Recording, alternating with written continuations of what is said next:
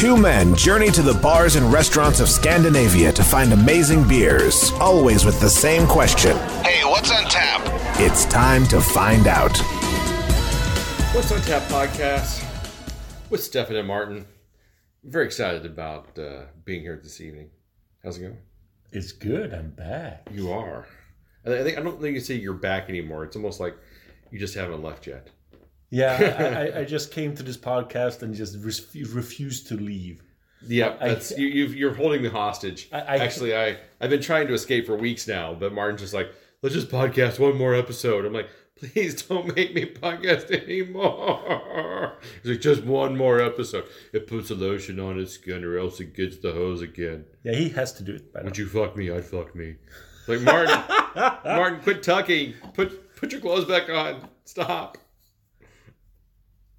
Anyway, we've got 2 beers tonight, and I'm quite excited to try them. Beers? Yes. It's hard to say, because these are the most colorful beers. One is pink, and one is green. Yes. And the pink beer is called Pearbear, and the green beer is called Way Green Double IPA. Oddly enough, neither one of these are a collaboration, which is kind of interesting because... Wait, that's not true. It says Microphone Bryggeriet on the Way Green. Bing! Oh, it's right there. Sorry, it's a big label. Yes. I didn't see it. There's not one on here, though. No. So Pearbear seems to be original Brewski. Right. So we're going to do Pearbear first, which is the pink one. And we did both Brewski beers. This comes in at 4.9% ABV. Only real fruit inside. It says Pearbear. This could be an amazing computer. Get some light here. Amazing computer FPS gamer, first-person shooter gamer that will destroy you in a second, or Jesus Christ, a graph. What's a graph? Let me take it. Shut up. A beer with an insane amount of pears topped with some raspberries and passion fruit. As we are all about beer, you figure it out. When this is served chilled, the fruity flavors could easily remind you of a sorbet ice cream accompanied by a dash of blue sky and a splash of sunshine. AKA magic moment in a bottle. Enjoy. Wow. 1 second. Don't be all crazy here. I want the bottle. Baby wants the bottle. Yep. Okay. Yeah. So there's lactose in here. It's pears. I have no idea what a graph is. GRAF. Graph. All right. I didn't make it up. I thought you did. The smell is really interesting. It does smell like a sherbet. It smells very much like a sherbet. Like Aren't you impressed that I know the English word for sorbet? Sorbet. Well, sherbet. Sherbet. Sorbet and sherbet are not the same, I don't think. I think they're different. I think they're different things. Yeah, I think they're. But it smells good. Yeah, it's a little raspberry on the nose. It's not huge raspberry. But I've started getting into the place where a huge raspberry presence will decrease the beer for me. Yeah, I'm kind of in that way, that same place. Kind of over the sticky, aggressive raspberry. So the problem is, pears are so subtle. And for me, to eat a pear is not really... I don't go, that's one flavorful pear. Like, I don't really know what a pear... I mean, I've eaten many pears, but if someone was just like, describe a pear, you'd be like, sweet and juicy and like caramelly sugar almost. Yeah. But like a strawberry is a strawberry, or it does smell raspberries are raspberries. I don't really know how much a pear flavor or what I would expect that to be. In Sweden, we have a traditional nostalgia ice cream called Piggelin, which is a green. It's very child-friendly kind of. Some people say that it's pear-flavored. Some people say that it's tutti frutti flavored. Which is actually one and the same. There's really no difference. Yeah, but there are no pears involved in the making of Piggelin. It's only esters, chemical esters. But that's what I think of when I think of pear. And this smells a little bit like it. Kind of go with that. If it tastes anything like Piggelin, I will love it. All right. Cheers. Cheers.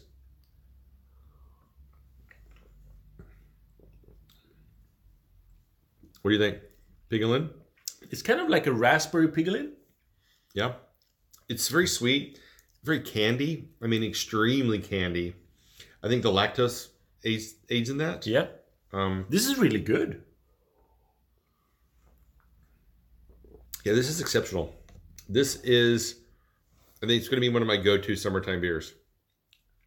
Yeah. Yeah, it's on the shelf. It's easy to access. I did not have high hopes for this. But again, it's like, what, 4%, 4.9%? Very easy to drink on a hot summer day. One of these, I think, would go very, very far. Yeah, so the picture is a bear dressed as a pear, holding raspberries and passion fruit. So that's probably the ingredients. Yes, it is. It doesn't say. It says raspberries, passion fruit. It does. You even read it. I did. With lactose. Yes. Now, this is surprisingly good. I did not know what to expect on this. And when I poured it, the color was not what I was expecting. No. From a pear, and then it's pink.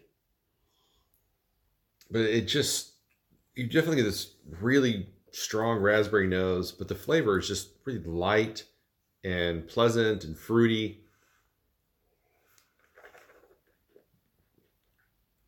Yeah, I think this is really, really good. I'm pleasantly surprised. Me too. All right, so what would you rate this? I'm torn between two ratings. 4 or 4.25. Surprisingly, I am 2. I haven't decided yet. I think I'm going to go with a 4. Because if I'm torn between the two, it means I'm probably going 4 and just not willing to commit. For me, I need to try more of it, and maybe I need to try the other beer to get a contrast. Well, the other beer is quite different because it's way, way green. That's good. And that's not just in the description, that's also the title. But this is literally way, way green. Oh, there is one thing I want to note here. So it says best before. On the Pearbear, it is 14/05/2020. And then it says B1 Hannah. What? So you think Hannah is the woman that works for Brewski? Yeah, probably. I mean, they've always included stuff in their batch numbers. Right. But then when you look at Way Way Green, it's 19/09/2020 B3 Flubber. Flubber. Yeah. Yeah. What's that about? Flubber. It's Flubber. It's the substance that you bounce and you can fly and stuff. And if you look at this, it's so green. This is the greenest beer I've ever seen in my life. It is like a hazy green. I don't even know how to describe this. No, but when it comes to Brewski's batch comments, I think they're just inside jokes. Probably, yeah. How would you describe this? Aroma? Like, no, the color. Like, what kind of green is that? Like, cartoon lime green, maybe? I mean, it's hazy, but it's so solidly green. It's lime green. It is lime green. Yeah. All right. Too green, too lush, too fresh, or too much cabbage. Too far away from the green grass of home. Green Sally up or green Sally down. Peaceful sunlight through green leaves in the spring, or green with envy and poison. Naive, eco-friendly, sickening, new, fresh. This is hoppy, fruity, green double IPA with mango and lime in your hand. Find out what green can be. 8% ABV. Mango. Double IPA with mango and lime. I definitely get lime on this. Smells dried coriander. You know, now it says cabbage on the label. I smell a little cabbaginess. But I got a lot of lime off of this. Like, yeah, sure. Like fresh lime zest. I do as well. Almost in a furniture polish kind of. Oh, wow. Kind of smell. Maybe. Like you're getting the oils of the zest in there. Yeah. All right. Well, cheers. Cheers.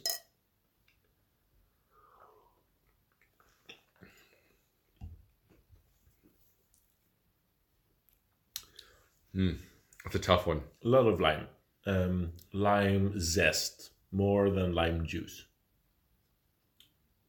Yeah, it's lime zest with like a little bit of the pith, the white part of the after you scrape off the Yeah, maybe, zest. maybe. There's like there's a little bit of limey bitterness to it. This is a really tough beer because I'm not getting that mangoiness of it. The color is really screwing with my mind, so it's almost like you have to close your eyes and taste it so you can kind of experience what the beer is. Yeah, Because the color is not. It skews your, I think, opinion and impression of it. it has a negative bitterness that I would associate with the white stuff in a lime or an orange or a lemon. That becomes too bitter. Yeah, I mean, there's a lot of that citrus bitterness to it. It's a dry bitterness. Does that make sense? I think that's where the pith part comes from. So this is not the better of the two beers on the table. Oh, no, not by far. I think it's still interesting. Yeah. I think it's still good. There's a bit of this finish is so dry and so clean. It's kind of crazy. I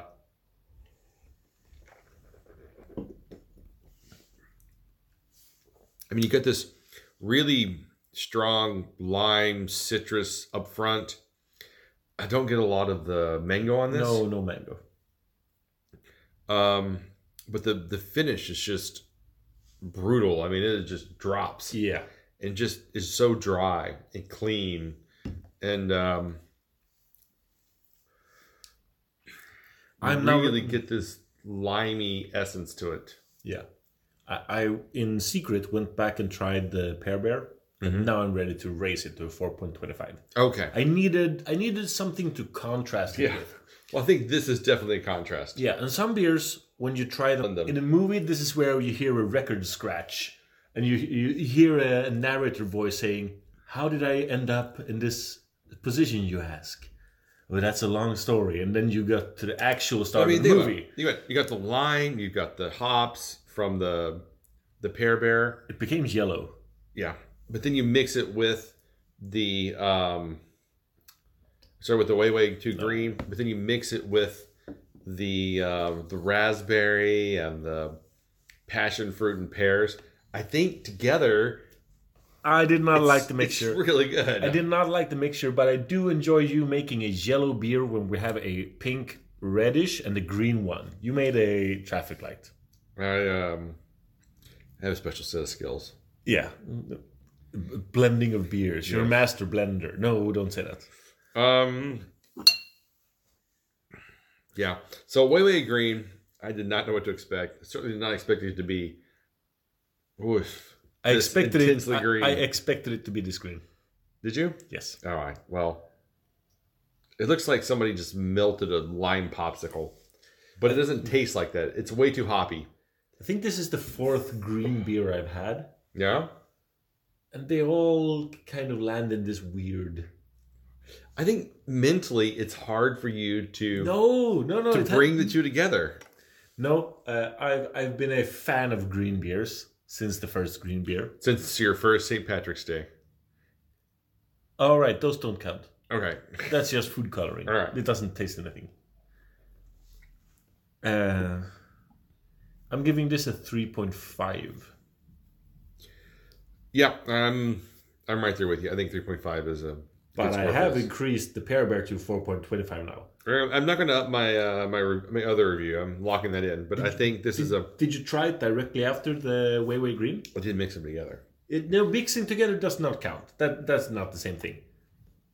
Having the Way Green, which has this dry bitterness that's almost nasty, and then the sweet and tarty, tangy Pearbear afterwards, it really lifts it. Yeah, I see mini Pearbears in my future. I'll be honest with you. I think if we have a summer this year like we did last year, Pearbear is going to be like the beer of the summer. It's going to be sweet and enjoyable and tart and fruity. And at 4.9%, you're not going to have to worry about just getting like hammered off of them. I really, really enjoy that. Whereas the Way Green, I feel more one and done. I don't think I need to revisit this anytime soon. especially at 8%. That's a pretty high ABV for you to. It does hide the alcohol. Yeah, no, it does not taste 8% at all. It hides it very well. It's a very nice beer, but it just doesn't really hit a spot, you know?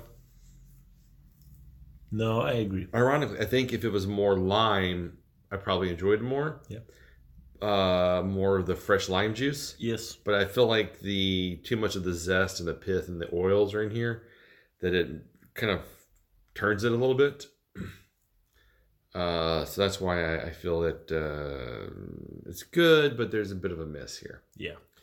All right. So you can find us online at what'sontappodcast.com, YouTube, Instagram, Facebook, iTunes. Anywhere where fine podcasts are sent out. Exactly. So until next time.